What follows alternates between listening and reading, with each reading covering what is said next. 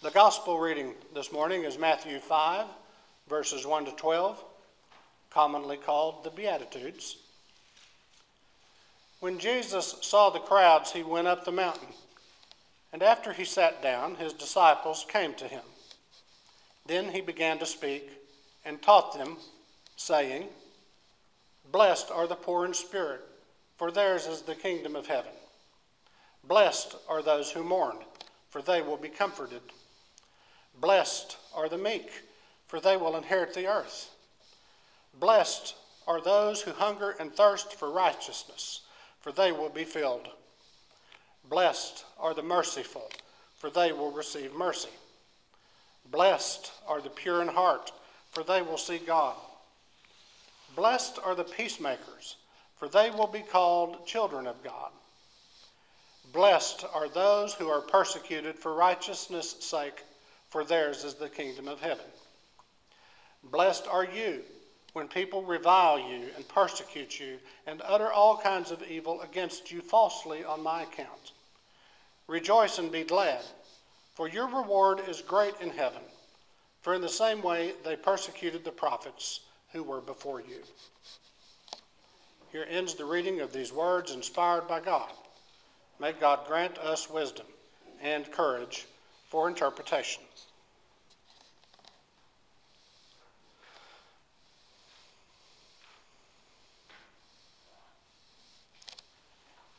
So, if I were a pinball machine, all my lights would be flashing and all my bells would be ringing, and across my forehead would be one word: tilt. Because the lectionary readings for today, the fourth Sunday of Epiphany, are just great. I want to go to the lectionary people who put them together and say, couldn't you have spread these out over a few weeks? From Micah 6:8, "He has told you, O mortal, what is good, and what does the Lord require of you, but to do justice, and to love kindness, and to walk humbly with your God." That's it, isn't it? That's the pre-gospel gospel, along with love God, love your neighbor, and love yourself. And it's the result of the gospel, because it does come back full circle to the ancient Israelites and their relationship with God and with one another. It was their ideal anyway, and it's ours. From 1 Corinthians 1:18, "For the message about the cross is foolishness to those who are perishing, but to us who are being saved, it is the power of God." And if those awesome passages aren't enough to ring your bells and flash your lights, there's the gospel reading. It's the start of the great sermon in Matthew, the Sermon on the Mount, and we'll be hearing from it for the next several weeks. For most people, it's the very heart of what we have of Jesus' teachings. And it starts with the Beatitudes, words so familiar that most of the world still knows them, not just the church. And I stand here before these words a little intimidated. They're so familiar, I wonder, what can I say? Yet I trust God, because as the preacher who wrote the epistle to the Hebrews put it in 4:12, the word of God is living and active, sharper than any two-edged sword, piercing until it divides soul from spirit, joints from marrow. It is able to judge the thoughts and intentions of the heart. And so it's in that spirit that I want to do more listening with you today than preaching. I want us to listen in the spirit and faith of our Congregationalist forebear, the English separatist Pastor John Robinson, and his famous farewell to the Pilgrims as they left for this continent on the good ship Mayflower. Robinson said, "The Lord hath more light and truth yet to break forth from his holy word." Or as we put it in the United Church of Christ, God is still speaking. So what I want to do is read several versions of these old familiar verses. I may have a word or two as we go, but not many. And then I'll look at a few of them individually, and then I'll close with a few words. But please join me in another short word of prayer. Spirit of truth, open to us the Scriptures, speaking your holy word, and meeting us in the living Christ. Amen. This is Matthew 5, 1-12 from the Message. When Jesus saw his ministry drawing huge crowds, he climbed a hillside. Those who were apprenticed to him, the committed, climbed with him. Arriving at a quiet place, he sat down and taught his climbing companions. This is what he said. You're blessed when you're at the end of your rope. With less of you, there is more of God and his rule. You're blessed when you feel you've lost what is most dear to you. Only then can you be embraced by the one who really is most dear to you. You're blessed when you're content with just who you are, no more, no less. That's the moment you find yourselves proud owners of everything that can't be bought. You're blessed when you've worked up a good appetite for God. He's food and drink and the best meal you'll ever eat. You're blessed when you care. At the moment of being careful, you find yourselves cared for. You're blessed when you get your inside world, your mind and heart, put right. Then you can see God in the outside world. You're blessed when you can show people how to cooperate instead of compete or fight. That's when you discover who you really are and your place in God's family. You're blessed when your commitment to God provokes persecution. The persecution drives you even deeper into God's kingdom. Not only that, count yourselves blessed every time people put you down or throw you out or speak lies about you to discredit me. What it means is that the truth is too close for comfort, and they are uncomfortable. You can be glad when that happens. Give a cheer even. For though they don't like it, I do. And all heaven applauds. And I know that you're in good company. My prophets and witnesses have always gotten into this kind of trouble. Now from the Living Bible. One day as the crowds were gathering, he went up the hillside with his disciples and sat down and taught them there. Humble men are very fortunate, he told them, for the kingdom of heaven is given to them. Those who mourn are fortunate, for they shall be comforted. The meek and lowly are fortunate, for the whole wide world belongs to them. Happy are those who long to be just and good, for they shall be completely satisfied. Happy are the kind and merciful, for they shall be shown mercy. Happy are those whose hearts are pure, for they shall see God. Happy are those who strive for peace, they shall be called the sons of God. Happy are those who are persecuted because they're good, for the kingdom of heaven is theirs. And note that happy.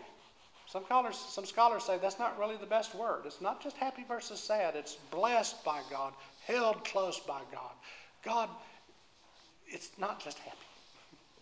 When you are reviled and persecuted and lied about because you are my followers, wonderful.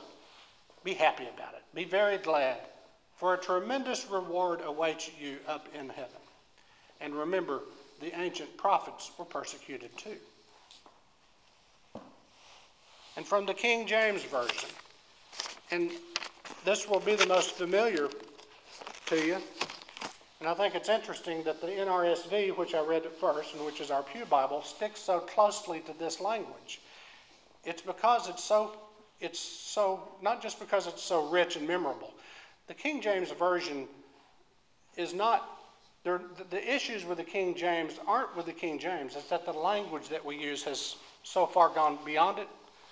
But these words are so close to the text that the King James was translating that it's stuck in our culture, right? Even the world knows these words. Blessed are the poor in spirit, for theirs is the kingdom of heaven. Blessed are they that mourn, for they shall be comforted. Blessed are the meek, for they shall inherit the earth.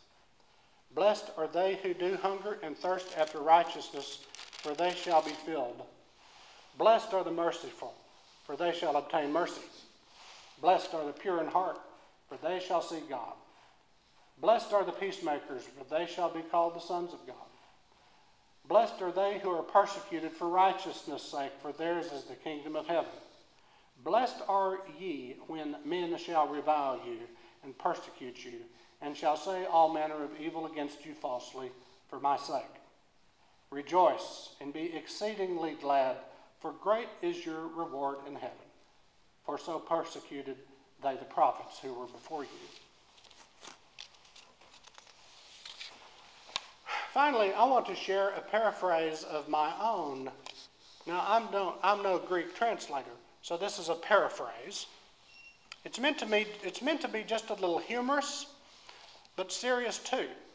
Two pastor friends of mine, one a United Methodist pastor in Illinois, and the other a Disciples of Christ pastor in Colorado, asked if they could use it in their own sermon, so it's got something going for it. But it's in dialect. It's in my own native dialect as a rural country Oklahoma type person. It's a snippet from a longer project that I started before seminary and that I hope to finish afterwards. It's a country paraphrase of the four Gospels. I hope it makes you smile, and it might even make you laugh a little, but I think you'll get something out of it. Now, in my version, the kingdom of God is, quote, God and his posse. You know, like a sheriff deputizing men to help with a special project, because I really do believe that we are deputized by God for the special mission of spreading and living the gospel. So here's Matthew 5, 1-12 from what I'm calling the Chicken Fried Gospels, with the words of our Lord printed in redneck. I think it'll sell. But we'll find out. Once Jesus looked around at everybody, got up on a hill, and just sat down like he was fixing to let somebody in on something. Like he knew what he was talking about. The curious and the hangers-on and the ones out to get something for nothing and the crowd in general, they were all within earshot. But his closest pals, the disciples, they had climbed up with him, and they got an earful. And Jesus taught them, saying, when you're down on your luck, you're on a roll, a holy roll, because God and his posse are riding by wanting to help you right here and right now. When you're lonesome and crying your eyes out because somebody died or something of yours got lost, you're on a roll because you're primed for somebody to love on you. When you're reining yourself in and still comfortable in your own skin, you're on a roll because you've got it made. Nothing you could buy could make things any better. When you're hungry as a horse for what God is serving up, speaking all spiritual like now, you're on a roll because you're fixing to get some supper, the likes of which your mama couldn't even fix up. When you're going easy on somebody, you're on a roll because others are going to take it easy on you. When you get all the weeds hoed out of your insides, when you get your old black heart right and your clabbered head clear, you're on a roll because then God's Spirit can sprout around you, in you, and outside of you. And when you're calming folks down and keeping them from tearing into each other, you're on a roll because before long you'll see you're not the only one and that you've got lots of spiritual kinfolks out there trying to do the same.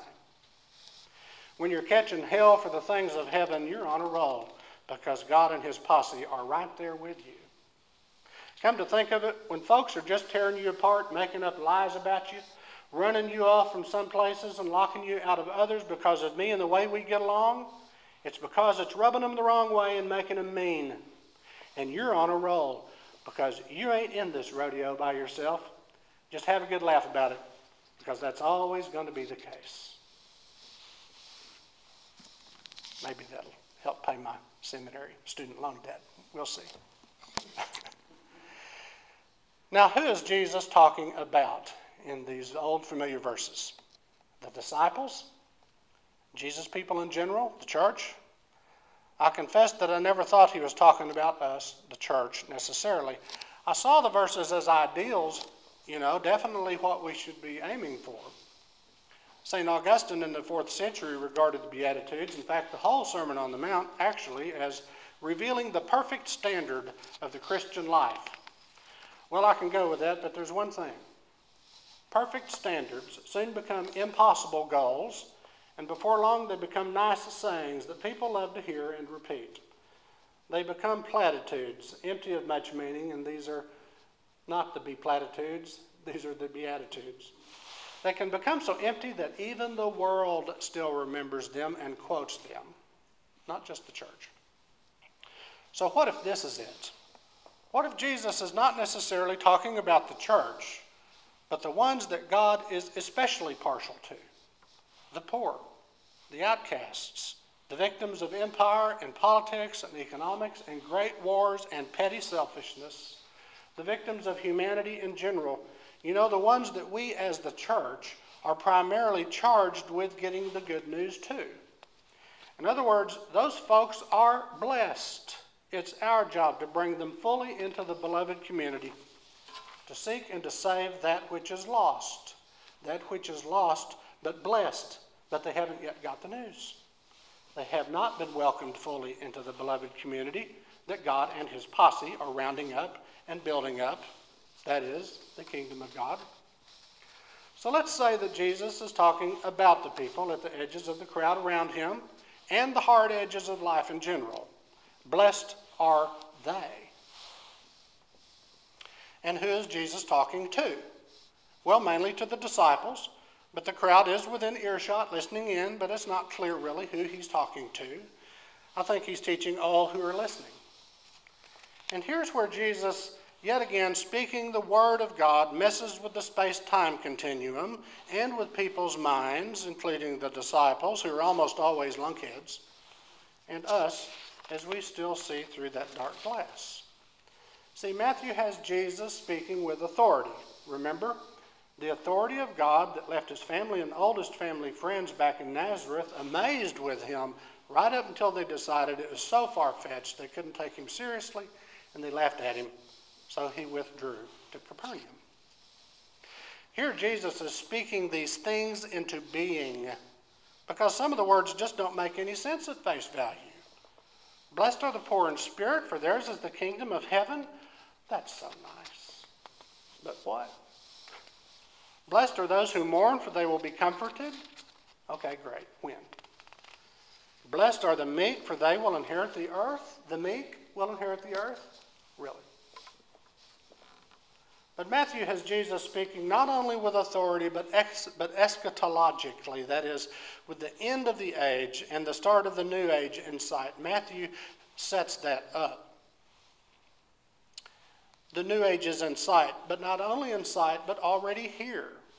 And here's how the Jesus seminar puts it, and people either love or hate the Jesus seminar, but I think they get this one right. I think they get a lot right, but I think they get this really right. Quote, for Jesus, the kingdom of God was not the inauguration of an apocalyptic era within history. The kingdom of God was not the end of history following a cosmic catastrophe. Rather, Jesus spoke most characteristically of God's rule as close or already present, but unobserved. This view thwarts ordinary expectations, an approach that seems typical of Jesus' style. Jesus is always zigging when people expect him to zag. He's always thwarting expectations. So yes, let's take a theological editing hand to these verses and see what more light and truth the Lord hath to break forth from God's holy word. Will we get the good news to those who hunger and thirst for righteousness? For they will be filled. They are filled. Will we get the news to the merciful, whoever they are? For they will receive mercy. The merciful have received mercy. To the pure in heart, wherever they are on life's journey, for they will see God. Will we show them God in Christ now, in the already and not yet kingdom? Will we get the word to the peacemakers, especially to the peacemakers? All the peacemakers. For they will be called, for they are the children of God. To the poor in spirit, to those who mourn, to the meek, to those who are persecuted for righteousness' sake, for those who seek justice and justice for all, whoever they are and wherever they are on life's journey, for theirs is the kingdom of heaven. May we seek them and find them and welcome them to the beloved community for their sake, and for Christ's sweet sake, and for our own sake, because I want to close with another glimpse of light and truth, and this is a different look at an old familiar verse. Verse 11, Jesus said, and here it's clear, he is speaking to the disciples, blessed are you when people revile you and persecute you and utter all kinds of evil against you falsely on my account. And I'm sure that most of us think, thank you, Jesus, it is hard sometimes. We imagine some slight, or remember some real smirk we got from someone one time, or we mourn the passing of, quote, the way things used to be in this country, when almost everybody went to church, and sacrilege and blasphemy wasn't on every channel as it is, and organized, aggressive atheism could not even be fathomed as it exists today. We think, yes, we are reviled. Some of us do feel persecuted. Oh, please. In Syria, yes. In Iraq, yes. Our LGBTQ brothers and sisters do have a rough time of it still, but we stand beside them, and the ranks of other Christians who do are growing. But imagine Jesus on the hilltop, seeing across 2,000 years and that rip he created in the space-time. He squints and he says to the world, not to the church, he says to the world, blessed are you when people revile you and persecute you and utter all kinds of evil against you falsely on my account. It's so hard to say. My pastor friend in Colorado, Marnie Lineberger, said, when I think of all the maliciousness and name-calling done in the name of Christianity, this beatitude takes on a whole new meaning. Yes, it does, sister. Oh God, as we hear this and confess it, may we be poor in spirit. May we mourn. May we be meek. Oh God, may we hunger and thirst for justice. May we have mercy. May we make peace, so that we may be blessed. We ask for it in blessed hope. Amen.